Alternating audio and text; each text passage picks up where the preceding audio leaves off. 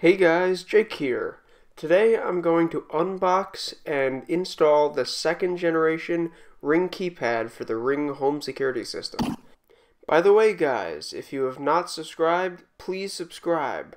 We got a lot of great videos coming up ahead. Alright now, so let's go get ahead on this unboxing. Now as you can see, this is packaged in a nice little small package, and I got it out, and right now here is the keypad. So the keypad comes in plastic, and on the back there's a little mounting plate which we're going to use later to mount this to the wall nice and flush. And it also comes with the USB cable, the power up and plug this thing up. It comes with the charging brick which will supply the power to the Ring keypad, and it also comes with the mounting hardware which you can see right in my hand right now, which comes with some mollies, and it also comes with some screws. Now, as you can see here, I got the first generation keypad on my wall, and it stopped working, so I had to get the new keypad. And I'm going to install it in the exact same place, so my first step is to take off the old keypad. And once I do that, you can see I'm going to pop on this new keypad. And the new keypad does not line up with the old keypad holes. Only one of the holes will work previously, so that's what I'm going to do. Now, if you're doing a new installation entirely, you're going to have to make 3 new holes, but in my case, I only made 2 new holes. And you can see here, I'm making sure these holes are clearly well defined, so I can go in later with a scratch awl right here and remount the holes for a molly to fit into. As you can see, I'm doing a little trial and error until I get the hole reamed out to the correct size. And once that happens, you can see I could just tap this in right into the wall very quickly. Now I have to do that for those 2 holes there that I created. And I'm sure you noticed the big hole in the wall with the wire coming out. Now that wire is the USB power supply line for the Ring keypad. Now, I didn't make this hole, however, ADT made this hole when I used to have ADT as a security system in my house. Now, this hole is not hard to make yourself. If you really wanted to do it, I'm sure you could poke a screwdriver into the wall and make a hole for yourself in order to route the cable through, just like I have. With that being said, I highly recommend you do this because it makes the install a hell of a lot cleaner. And you'll see that as the video progresses. As you can see now, I'm just installing the screws into the mollies I just placed into the wall, and these are just to hold the bracket to the wall that will hold eventually the Ring keypad.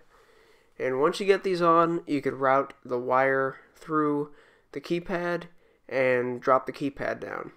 Now I have to replace this wire just because the wire from the old keypad is broken, so I need to replace it with a brand new wire, so I'll show you how to do that in a moment. Once that's all tightened up, you'll see I'm going to rip out this old wire from the wall, and you can see how convenient it is to have the power socket right next to that USB connector, because in this case it makes for the install to look super clean and super professional, which I think is a must-have if you're installing anything in your own house. Now the way I'm going to pass this wire through the wall is I'm going to take this old wire clothes hanger and I'm going to poke it through both ends of the wall to make almost like a little snake to bring one end of the wire over to the other end of the wall. Now I'm using tape to attach this wire to this clothes hanger, which is poked through my wall at the moment, and you have to make sure that's a good connection, as you saw right there, because you don't want to pull and leave the wire hanging in the wall. So as you can see, if you just pull carefully, you'll be able to slip that micro USB end right through the wall and right through that bracket in order to plug in your brand new keypad. As you can see, here I am pulling the wire out of the wall, and as you pull it out of the wall, you're going to have to take all the tape off of that end because there's no reason for that to be there anymore. And there we go. We can now plug in the Ring keypad and mount it flushly to the wall without any wires hanging. Now, as you can see how clean of an installation that is, it looks like it's always been there, and it looks like it's professional. So, when we plug in our new Ring keypad, you're going to see it's going to light up, and it's going to be ready to be set up in the Ring app. Now, I'm not going to go through that setup process. However, there is tons of information online, and I'll link a video in the description on how to go about that. Remember guys, I'm going to link all the tools, and I'm going to link this keypad in the description so you can find it for yourself. Hey guys, if you enjoyed this video, please give it a thumbs up and comment below. And if you wouldn't mind, please subscribe and you'll see some great content in the future. Thanks for watching and have a great day.